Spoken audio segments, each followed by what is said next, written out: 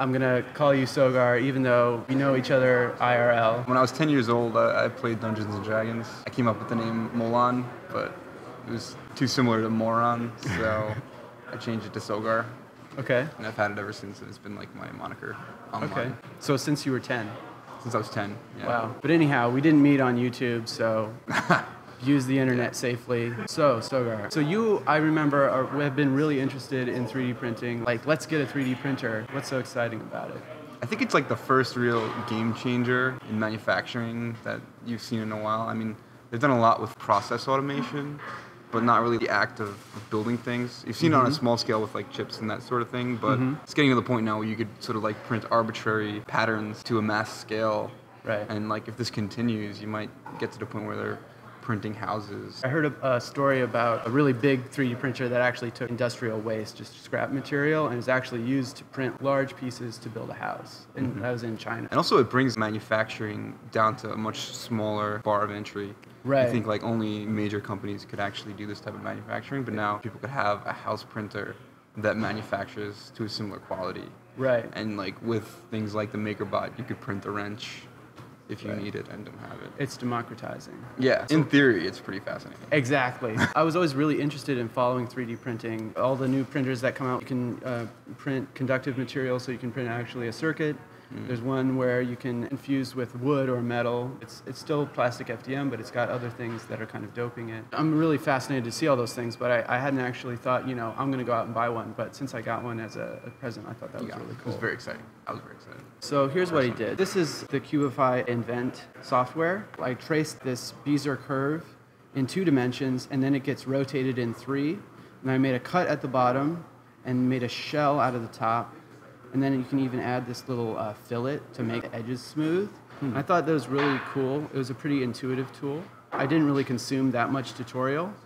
And so I tried printing it out really small. So this is blue PLA. Okay. And this is sped up like 20 times or something, maybe more than that. Okay. And so the issue that I had with this particular piece was that it actually had a big like bulge on one end where the print head stopped and started for each I see. level. Okay. Oh, this is exciting. Oh my God. You got everything. So here's my little toys. Here's everything I printed. That's us. So there's that piece. Okay. I was modeling it after kind of like a bombilla. If you know what that is, it's like a gourd that you would drink tea out of. Yeah. Yeah. And so you can see there's a couple major problems. The bottom is nice and smooth, and it's flat, and it stands up, and it would work, except that, you know, it's got this little bulge on one end, and it's got a couple of serious flaws. Because it was starting at the same, like, position each time. Exactly. Can you randomize the starting position? Oh, God. So I wasn't able to find any settings for that. Maybe that's the big problem with it, but the number of things you can change is really small. Okay. Can you modify the software? No. I mean, it's all very proprietary. Maybe that's the problem. Maybe that's what makes this not the printer for me. It's a very slick-looking printer, and they're just trying to make it a super user-friendly package, but not like a maker's printer. Right. Not if like that a makes DIY sense. from the ground up sort of a device. So no open source, and not lots of twiddling things. But it did a decent job, and it's pretty rigid. Yeah, it's a really solid piece, and I printed it super small. But the problem is, you know, I have this file, and I'm thinking, you know, I could scale it up, and that would probably solve it. But if I actually really wanted it at this scale, how could I fix it? And the answer is, I don't think I could. I think the only thing I could do to make it better would be to make the wall a lot thicker. Okay. And that might not even do it. I'm not even sure. So yeah. I wanted to move on. I wanted to find all of the limitations that there were there. Okay. So the next thing was this Sunwave ring by Remus B2 or REM USB2. And this is the Cubify software where that actually does the slicing for you. So this is it's a 2-spool printer. So you can select 2 different colors and apply them to different parts that you've added to the print bed. So here I'm trying to do it in black. And here's basically all the settings you have. You've got the thickness of the layers, which is 70 microns or 200. Oh. And there's the amount of fill and the pattern of the fill. So then you download that to USB and you stick it in. You can also do it over Wi-Fi, but it actually never worked with my Wi-Fi access point. Oh. So I only could use USB. Okay. And here's what happened. Oh, God. Oh, no. Oh, no. Yeah. Oh, no. That's all bad. That's all kinds of bad stuff. Yeah. So a couple of things went wrong there. So there's strings that started forming, for one thing, and that started to pull things around. The print head then started to touch parts of the model that were already solid. These little pieces that don't have a lot of surface contact with the print bed started to shift. The more error there was, the more it made contact with them. Yeah. And then suddenly it's pushing them off, they're popping off, and then it's printing into the air, and it's just not working at all. Yeah. Deviation from its expectation causes it to fail. It's sort of a chaos type system where the more it deviates, the more it continues to deviate from what it's expecting. Okay. So I did another print trying to do that same sort of thing, and here you can see it didn't get even as far as that. It started pulling them off almost immediately. The issue could be related to the temperature of the plastic as it's coming out. What about the toothing, like the roughness of the surface? Right. Somebody even left a comment on my first video talking about how it's got fine sandpaper, so you can use that to add tooth to the surface. So I took that advice. I did a firmware update that they sent me on Dropbox. I sanded, and I tried to wait an extra long time for the glue to dry. Okay. And then I reprinted it again. And what I did was I used the 2-color, and I used the second color for support material. Okay. But it actually self-destructed even faster. So what you're seeing there is it's laying down the support material in blue. Yeah. But it's creating lots and lots of little stringies in between pieces, which are then getting in the way, and they're pulling things around. Yeah. And the detachment happened really early. Ooh. And the support material is like much denser, or like almost as dense as the regular. It is. So you end up with as much support material as anything else. Yeah. Here, this is a little quick bit about another thing I tried to print, which is a bracelet. Okay. But it didn't have a solid bottom edge. It was kind of a lumpy sort of design. It was pretty cool.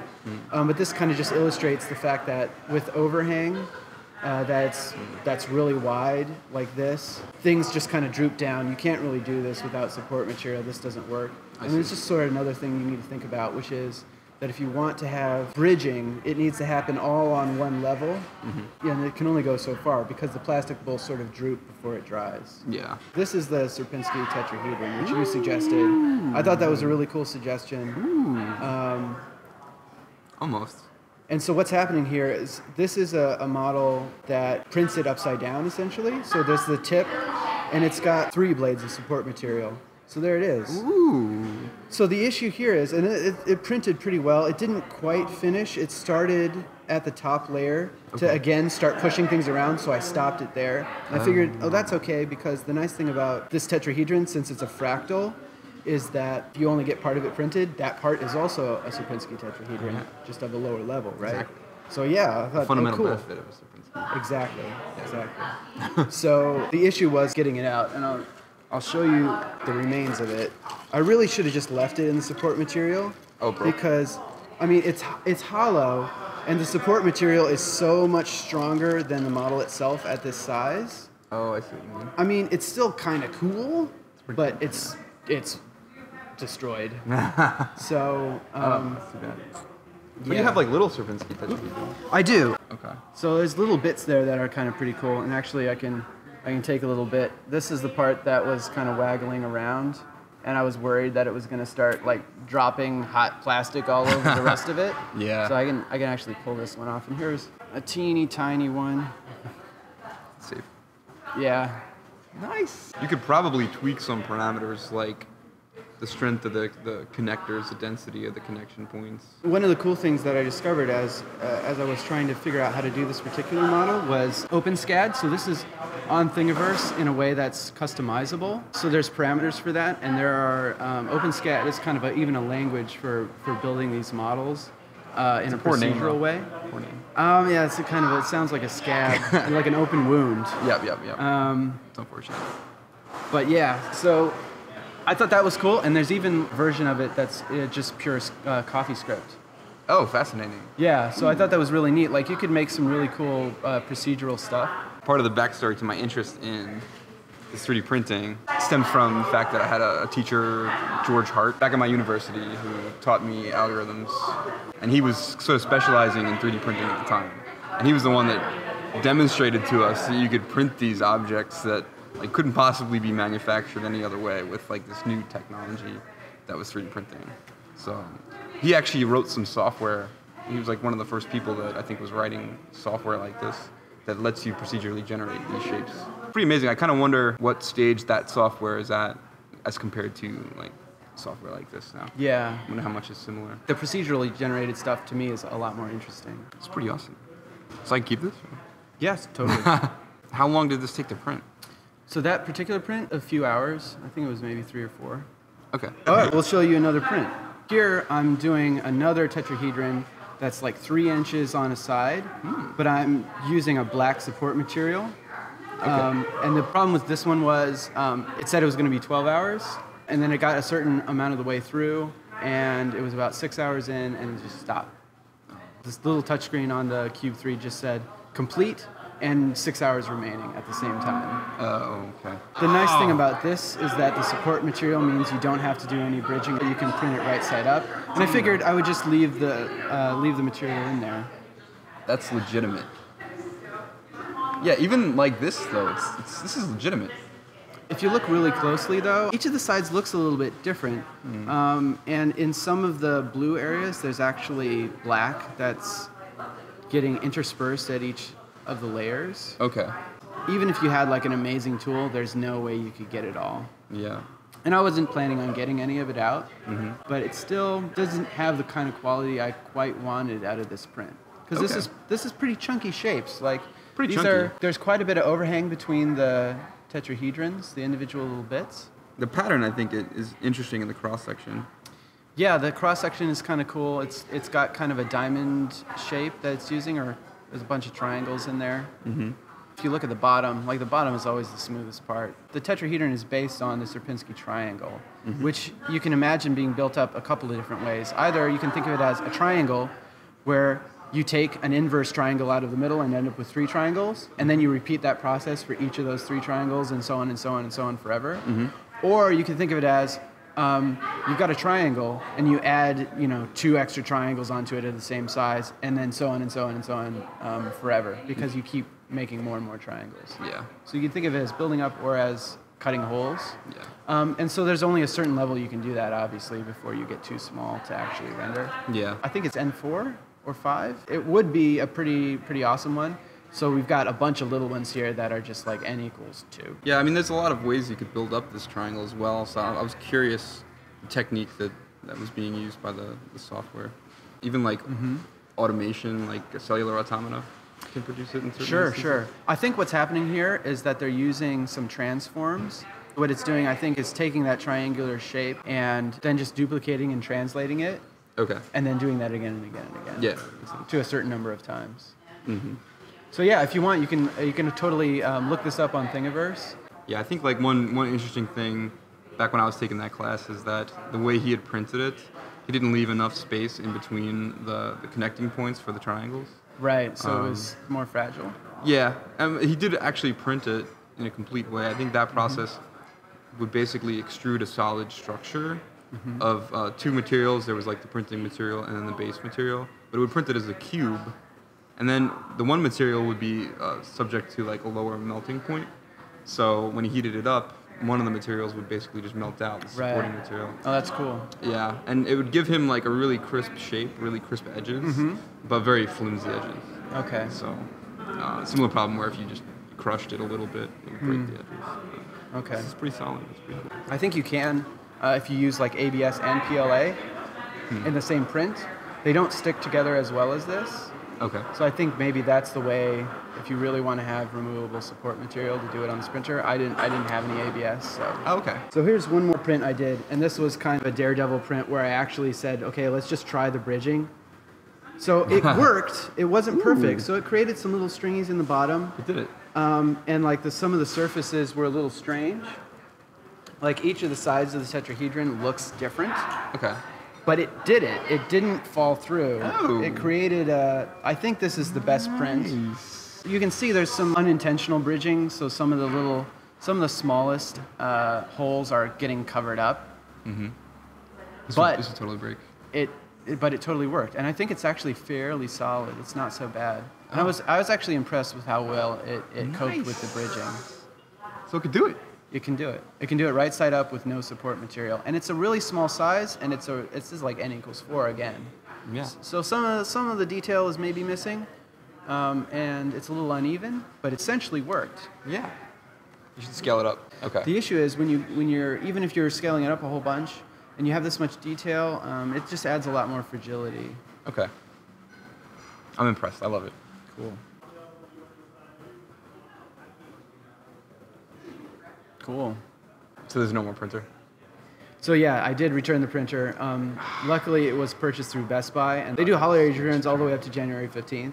Okay. But if you bought it through Cubify, you would not have that option. They do not accept any returns. And it sounds like they're just kind of suffering from some bugs that could be fixed.